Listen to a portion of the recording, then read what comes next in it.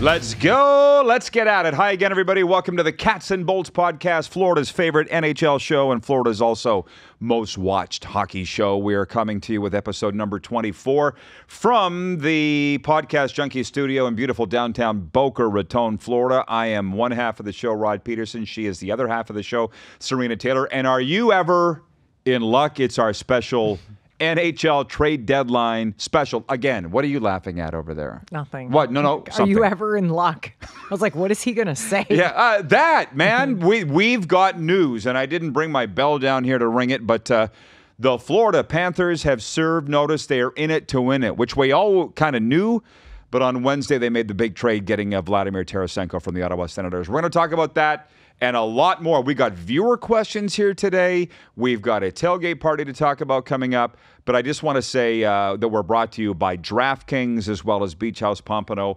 Baresco, Eat Fitness, and Peterson Recovery. But before I get to a couple notes, how are you doing, Sarina? What's on top of mind with you? What's up?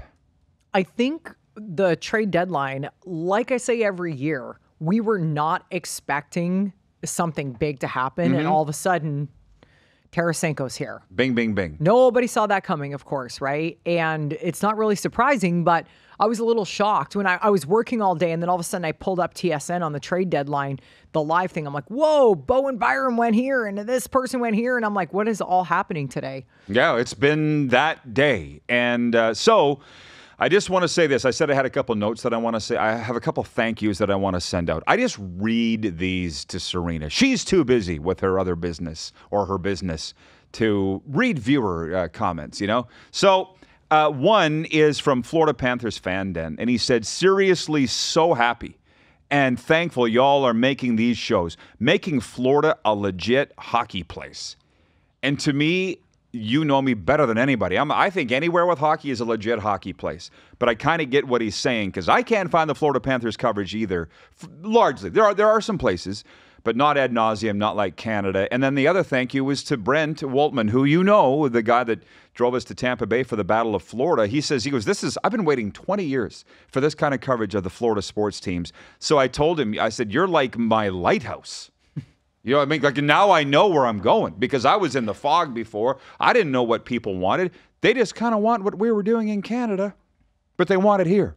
It's not that hard. Yeah, I think what kind of validated it for me was when we were standing outside talking to Doug McLean. He's like, there's no hockey stuff around here. Like he was like, I see why you guys are doing this. And I think that's why we've had so many former Panthers and coaches really come on and help us because they understand the importance of this and how many people want this to happen. Yeah, well, I don't feel like we're doing anything particularly special nor noble. You get it, but I can kind of now get where they're coming from. So thanks for watching and thanks for the kind words because as you know, people don't generally say nice things in this society. No, they only usually complain. Yeah. For some reason, it takes more energy to say nice things than it does complain. Yeah. So here we are.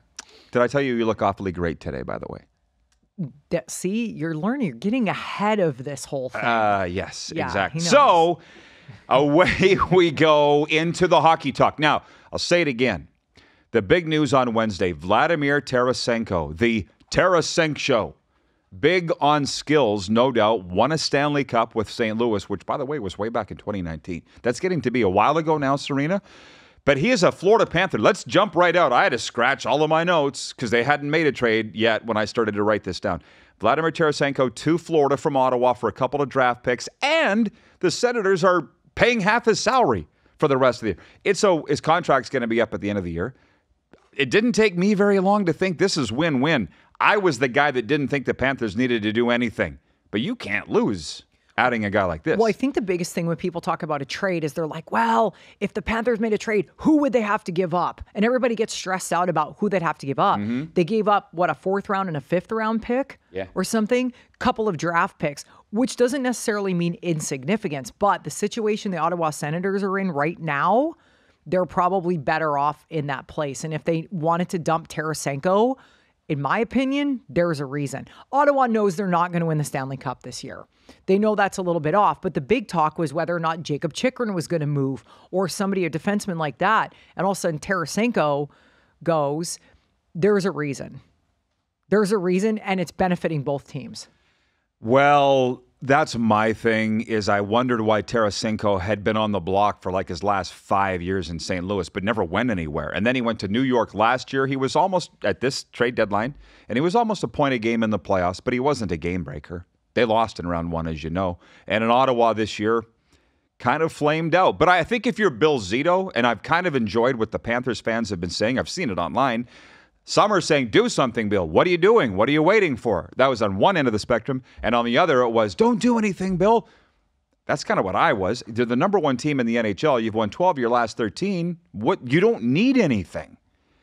But this was a good trade. And I think so. Right, and that's my thing. If you think you can do a better job than the general manager of the Panthers, or for that matter, Chris Greer of the Dolphins, go drop your resume off. They have that job for a reason. You know what I mean? This was a win. I think so. I mean, especially in the position that they're in. Like I said, the position Ottawa's in. But here's how I look at it. This Tarasenko trade is either going to be gold or it's going to be a bust. He's going to get injured or it's going to be great. But there's been some players that have come to the Panthers over the last few years, like Mark Stahl. I was like, oh, this is going to be a great addition. And it didn't really pan out. He's a great player. He played well, but it wasn't, like you said, he wasn't a game breaker guy. Tarasenko is a talented hockey player.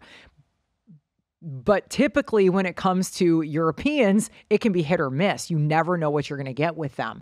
So like we said, there's a reason he's probably on the bubble in St. Louis for a long time. There's a reason Ottawa got rid of him. I don't know if it's a dressing room thing. I don't know what it is, but it's not all sunshine and roses when it comes to hockey trades. You don't usually hang on to... Sorry, a guy like that doesn't usually bounce around unless there's a reason, is what you're getting at and what I've been saying. Okay, moving on. Okay, ding, ding, point 2. Just this week, for whatever reason, somebody posted, and it caught my eye, the playoff matchups as of that day. You know it's going to change 87 ways from Sunday between now and the start of the playoffs, but just for fun. As of like Tuesday this week, here are your round 1 matchups. The New York Rangers versus the Detroit Red Wings in the East. Classic. Beauty. Classic original 6 there. That would be a beauty series. Carolina, Philadelphia, which Brindamore, did he play for Philly? Brindy, or was he did? That's what I thought. Carolina, Philadelphia would be a good series. Here's one for you, Johnny O. Boston, Toronto. Again. That would be another dandy. That's a gonger. We're, and we're not at the show yet where we sit back and make our picks, right? We could sit and say who we think was going to win, but I was waiting for this one. The Florida Panthers and Tampa Bay Lightning in round 1 again, which I'm here for. I'd kind of like to see it happen round 2 or 3. But it's looking like that's a round 1 matchup. It's interesting because we had that talk with Chikrin when he was here. He's like, I wish the playoff format was so that it could be further down the road. But it could be if they don't play, if Florida's currently sitting in first place. And if something happens and they don't, it could be further down the road that they play. And that would be really interesting. I think everybody, and I keep sticking with this, I think everybody's writing Tampa off. They're like, oh, well, if they're not going to get through the first round anyway. What did I say? Don't count them out. And who were we watching the other night? Said, do not count this team out. I don't remember, but you said, see, he agrees with me. I remember you saying that. I don't remember who said it. I think it was Hockey Night in Canada. Watched too many we were talking guys. About it. Bieksa. Was it Bieksa? I think it was somebody like that. So can I be spoiler and say you're picking Tampa to beat the Panthers in round 1? No. I'm saying I'm saying in general, like if they don't play in the first round, nobody's giving them any credit to potentially play the Panthers further down. Hey, that means the Panthers have to win. Yeah. That means Tampa has to win. Whatever. Like people, let's relax here for a second. I will take playoffs are a different. Yes, but I will take Florida to win a round 1 matchup. They beat them 9-2 the last time they played. Doesn't matter. And by the way, Johnny, I'll take the Leafs to beat the Bruins. Deal with it. And just for fun, point 3. The Leafs ain't beating anybody. They can't beat a wet paper bag. Vancouver in the West, just for fun. Tell me your winners. Vancouver, Nashville. That's got to be Vancouver. As it stands today. But for the record, I was looking at the standings in the West and the East. The teams in the West, in my opinion, are so much stronger than the teams in the East. The amount of Stanley Cup contenders in the West, in my opinion, dominates the Stanley Cup contender amount in the East. It's a harder road to get to the Stanley Cup, though, for them. It's tough. It's brutal. Right, so that's a big reason why Tampa won 2 in a row. Dallas, Vegas, again. If Dallas and Vegas played, Dallas is another team you never count out. However, Vegas is just that team. They have it. They have it. Do you want me to prep you for these before the show? Because No, I'm just this is lobbing great. them at her. That would be my favorite first round series of the whole thing. Dallas, Vegas. Yes, because it would Okay. be so good. Winnipeg, Colorado. Can you imagine? Poor Winnipeg. Well, I mean, Colorado would probably win, but Winnipeg is fast. Winnipeg would have home ice if that matters. Yeah. Is Kyle Connors back? He was hurt. Yes, he's back. Yeah, that guy's fast, man. Just lighten it up. Yeah. And the Edmonton Oilers versus the Los Angeles Kings. Again. Edmonton would beat the Kings. No doubt. I feel like when it comes to your team, you're too biased. Well, that is the biggest load of crap I have ever heard. When have I ever picked my team except for when they played Calgary and nobody gave them a chance? I don't pick. You know I don't pick. That's because you're afraid they're going to lose. I'm not biased. I know. I've told you, Oiler fans are harder on the Oilers than anybody else. I know if the Edmonton's going to lose. When Edmonton played Colorado, I'm like, we're cooked. Colorado's unbelievable. I just feel like you're just clouded. That's all. It's not a criticism. I am the most realistic hockey fan there is, especially when it comes to my own team, because I'm not clouded by stuff. I see when the Oilers are playing like crap. The Oilers are playing unbelievable right now. The Kings are up and down. They have the ability. I saw it when the Kings were here. I couldn't believe they didn't win that game. But no. Respectfully disagree. What did you think about the Oilers trades acquiring from Anaheim Adam Henrique and Sam Carrick? Well, much like the Panthers, they gave up draft picks. Like, it wasn't anything crazy. Edmonton didn't really give anything up. So I think best case scenario, it's a win. However, any other time I've been like, cool, Edmonton got Duncan Keith. Edmonton got this defenseman. It's been kind of a letdown. But we're going all in. And there's not a lot of guys out there. They certainly weren't going to trade for Canafin. Yeah.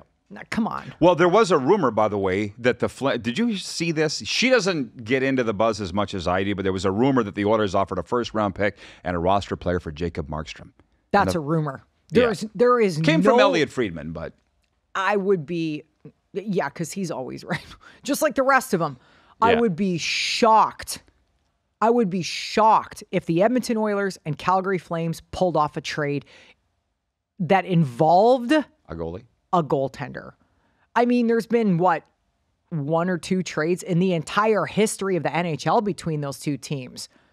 There wasn't a trade between those teams until Curtis Glencross got traded between the two teams like 10 years ago. They hate each other. It's not going to happen. They do. Oddly enough, though, they did flip goalies in free agency. Mike Smith went from Calgary to Edmonton, and Cam Talbot went from Edmonton to Calgary. Free agency, it wasn't though. a trade. No, exactly. But, okay, to the viewer questions, which are always fun. We're like almost halfway through already. See how much fun this is? It goes fast. And I should take this opportunity with this break to tell you that we're brought to you by DraftKings, introducing the no sweat bet for new customers up to $1,000. Get a bonus bet back in the amount of your original wager if your first bet doesn't hit. Use the promo code THPN. You see it on the screen. It stands for the Hockey Podcast Network. Again, the no sweat bet from DraftKings, the official sports betting partner of the NFL. When we have live guests, which I think we're going to have a good one here next week to break down all the trades once they happen, they get a gift card from Beach House Pompano, a scenic rooftop restaurant on the shores of Pompano Beach. If you haven't been there, check it out. They're our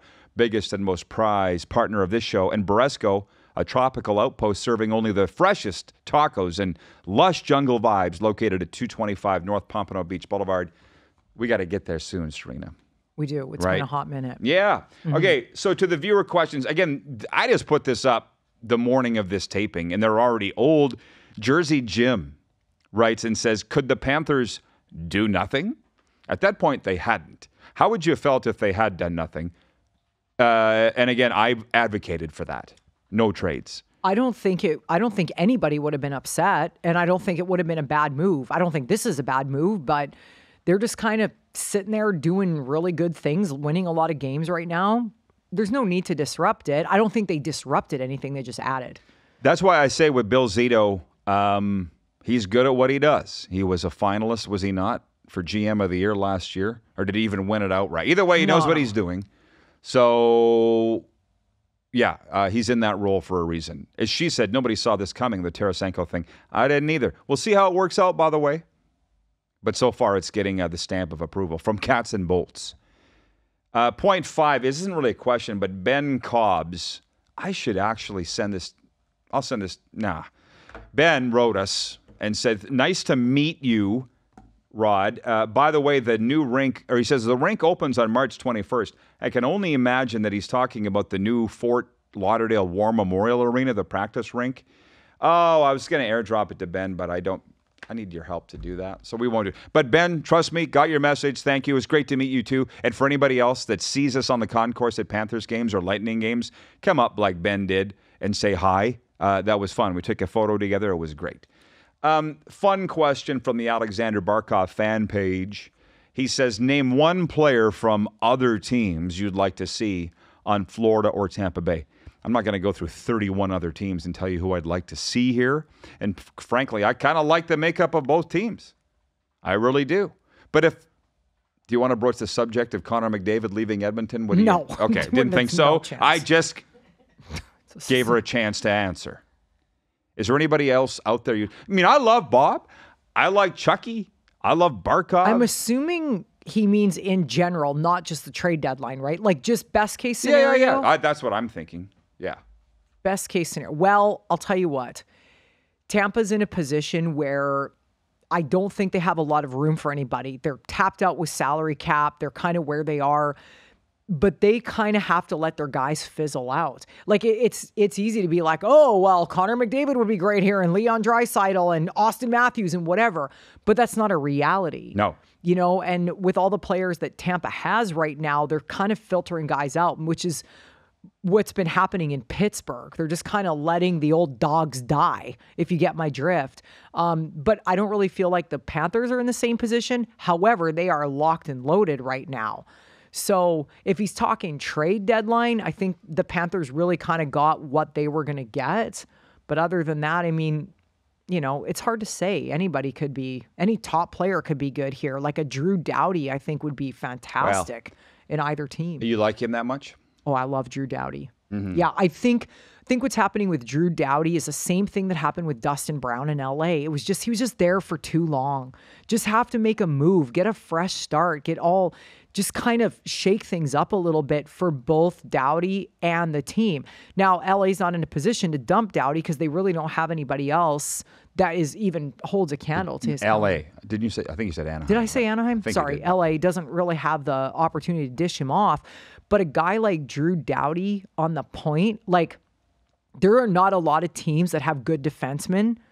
I'm going to throw the Panthers in there too. They don't have a lot of solid defensemen. Nobody really does. Yeah, that reminds me. A couple of things. Ben has the photo, Ben Castro, of Ben Cobbs, who stopped me on the concourse at American Bank Arena. There we are. It's that guy, Benny. Vamos Gatos. Vamos Gatos. Yeah, I'll get it. It means let's go Cats. Let's go. That I figured. I think I Googled it. Vamos Gatos. Famous Gatos. Yeah. Famous Amos. And that's the cookies. What? Sometimes the things that come out of your mouth because you just haven't been Floridized.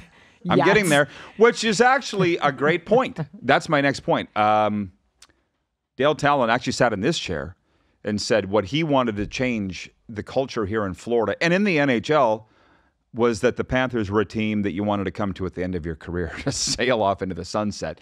Now it's like it's a destination where players want to come to. And was Tampa always? Tampa never, I feel, battled that. Well, I think the thing with the Panthers is it's the environment. It's the sun. It's the palm trees. It's the warmth. People are like, I've been busting my balls off freezing in Winnipeg for 10 years, and I had the opportunity to go play a year or two in South Florida.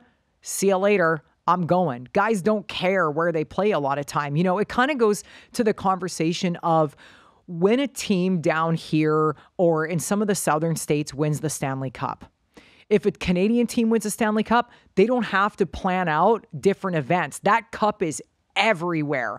Whereas down here, if they win, it's like, I remember when I was living in California when the Kings or the Ducks won the Stanley Cup, it's like they had to make special days. These players had to take the cup because as soon as those players get the Stanley Cup, they're going to their own hometown.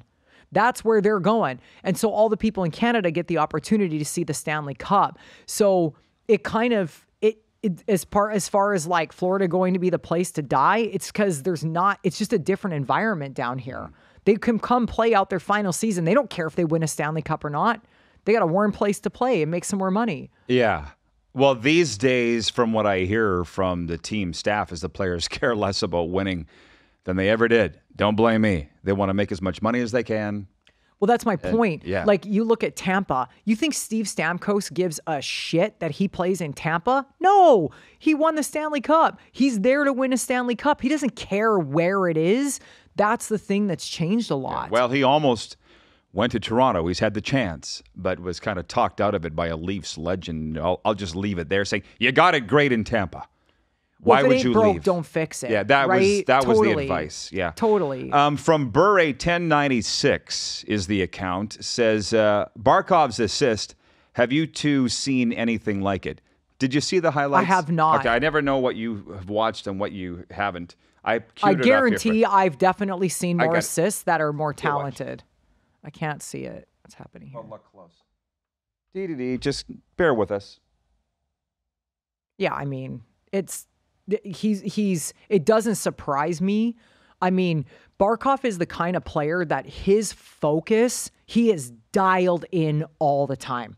Barkov always knows where he needs to be on the ice. He's so focused. Not every player is like that.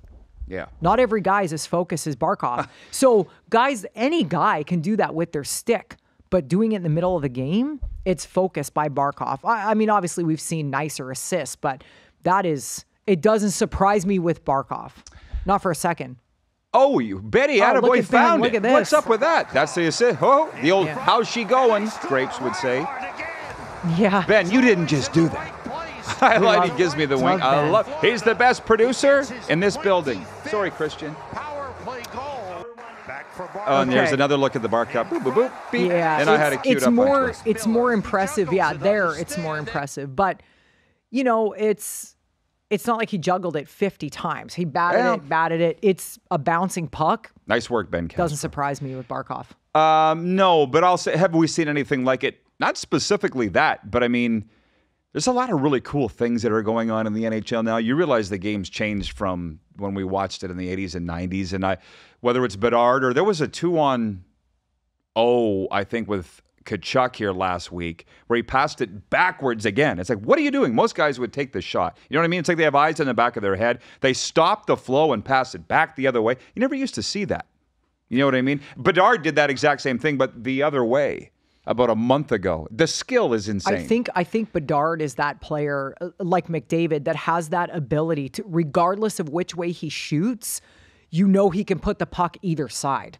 Again, not every guy can do that, but Bedard has the ability to do that. But I think, you know, it just goes down to practice. They're used to practicing with each other. Yeah. They do different things. If you look at the Russians in the 70s, that's how the Russians practiced.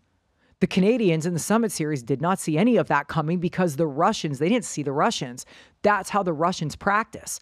And so that's kind of the thing that we've started to implement, I think, over here, and that's why we're seeing it more. Yeah, well, the one thing, she was saying Barkov's athleticism, she's not surprised because of the things he can do athletically. What I love about Barkov, and you see why he's the captain. I mean, I read way more of what the fans say. I don't think she reads any of it. And whenever there's a team photo, like at a fancy supper or like the New Year's party, Barkov's never there. He's always at home with his family. He's never out. And that's not that he's not a team guy. He's just a serious guy. Like a Jonathan Taves kind of guy. It doesn't surprise me with Barkov or like a Bobrovsky. Bobrovsky being a goaltender, he's obviously got a different focus.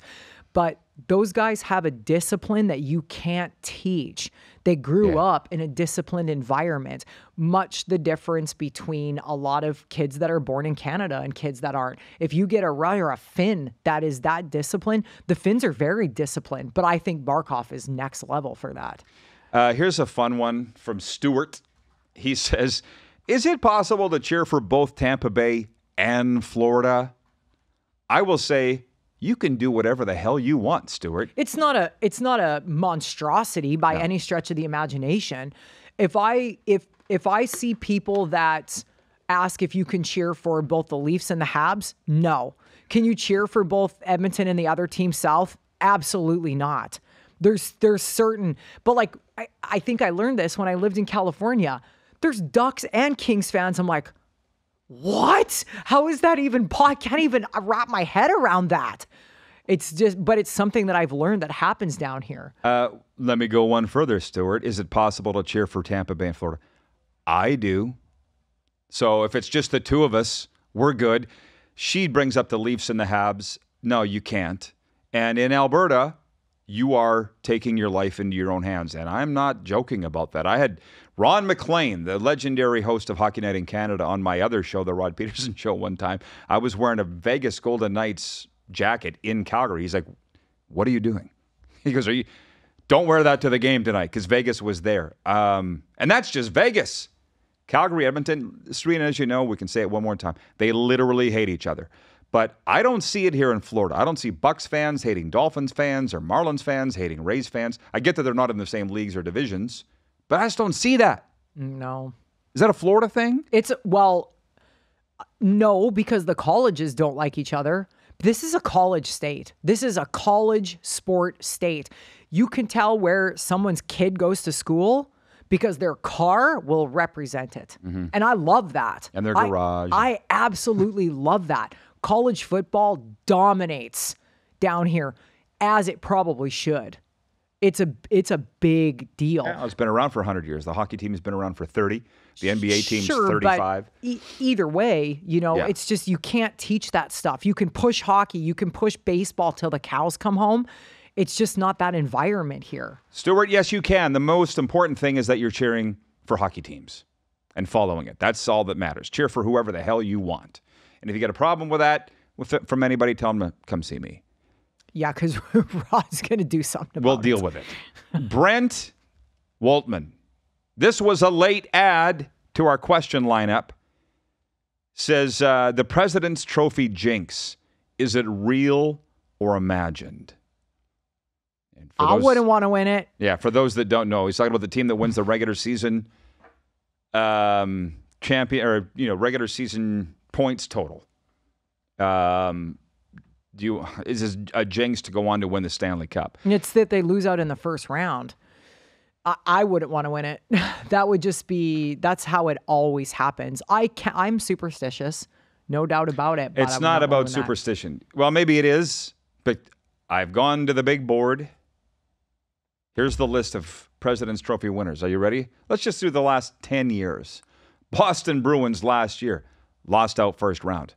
Florida Panthers 2 years ago, lost out second round. Colorado Avalanche 3 years ago, lost out second round. Boston Bruins before that, lost second round. Tampa Bay Lightning 2019, lost first round. Got swept first round. 2018 Nashville Predators, lost second round. 2017 Washington Capitals, lost second round. 2016 Washington Capitals, lost second round. 2015 New York Rangers, lost conference finals. 2014 Boston Bruins, lost second round. So going back to 2014, every team that's won the President's Trophy has not won the Stanley Cup. Doesn't matter when they win or lose out. They didn't win the Stanley Cup, period. Didn't even get there. Not that matters, because if you lose, you lose. If you don't win the Stanley Cup, you might as well lose in the first round and let us all sleep. Second place is the first loser. Right. I would not want to win it. It's just, it's gotten to that point where it's become a thing. So is it a jinx? I don't know, but yeah, I wouldn't want to win it. The last team to win the President's Trophy and then go on to win the Stanley Cup is the Chicago Blackhawks in 2013. I was going to say probably Detroit in the late 90s, but yeah, okay. So is it a jinx? I don't know what you want to call it. But if you win it, you don't win the Stanley Cup. So you call it whatever you want. Shay asks, which bubble teams will make the playoffs? Of any of these? Islanders, Capitals, Kraken, Flames, Blues, or Penguins? Anything going to make a miraculous run in the last month here?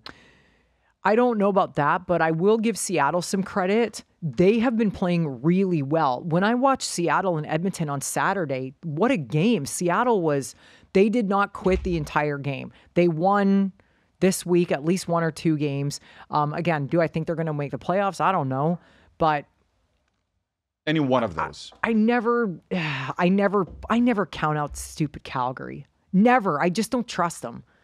They somehow. I get clouded by her hate. Somehow, these guys are still in the mix. Somehow, that team that's probably what the outsiders, and this isn't even me commenting, this is everybody else talking about what a train wreck the Flames are this year and last year, essentially, and they're still in the mix. I don't get it. It's because they're a talented team that plays when they want to.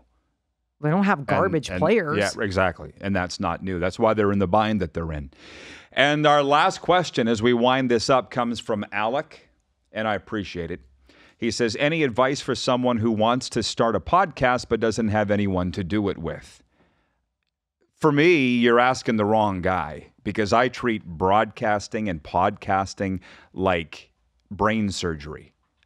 When Sarina and I had the idea last summer to do this show, we were going to do it right from the start. And we researched the best podcast studios to go to, right, Ben? And we came up with the None of them were available, so we came here. I'm joking. We came to the best one, Podcast Junkie Studios. Let me say that again. We researched the best podcast studios, and Podcast Junkies was where we came. And look at this. So I don't know what to tell you. Any advice for someone who wants to start a podcast but doesn't have anyone to do it with? Don't ask me, because I'm going to do it at a high level. Well, I think it depends what your podcast is about. There's so many podcasts out there right now. If you're just going to be another person doing a podcast about something that a billion other people are doing, you're probably going to want to do it right, or it's not going to matter. But as broadcasters, we're not messing around. We're not just going to turn our laptops on and be talking from the other room to each other and have some kind of recorded thing that we put up. There's a lot involved. You got to cut it. You got to get your clips. You got to put it on Spotify. You got to get it on YouTube. You got to get all that kind of stuff. You got to advertise it. So I guess it depends what you're looking for would be my advice. But if you're going to start a podcast to just start a podcast, don't. I think I saw somewhere there are 2 million podcasts in America.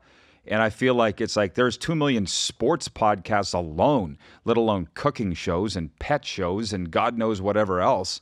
It's a crowded landscape. So she says, figure out why you want to do it. Do you want to do it to make money? Do you want to do it because you want to be a star? Or do you want to do it to have fun?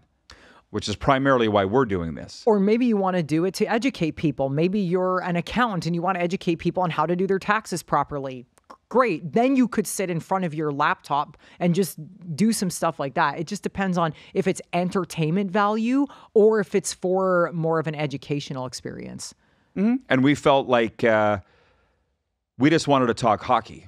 And we didn't have any plans or designs on how popular it would be or wouldn't be. Somebody in Canada, where I came from, said you could be the 10,000th guy talking football in Florida or be the only guy talking hockey. And that's where we're at. I would just rather not compete with the football people around here. There's a lot of football people that know a lot about football, and you guys can have it because they know what they're doing. More than anything, we wanted to just have fun, and most shows we do. It's like hit and miss. I actually put zero work into preparing for this show. And it shows. I show up because I don't have to put in effort. I'm a natural.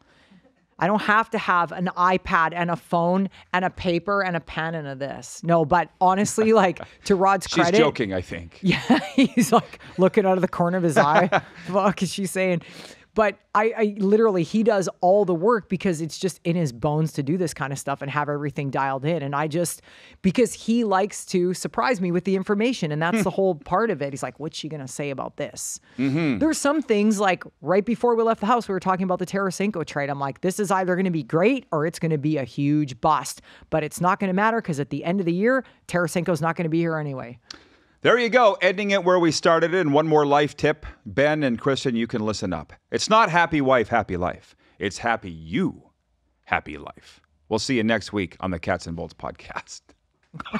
I got it!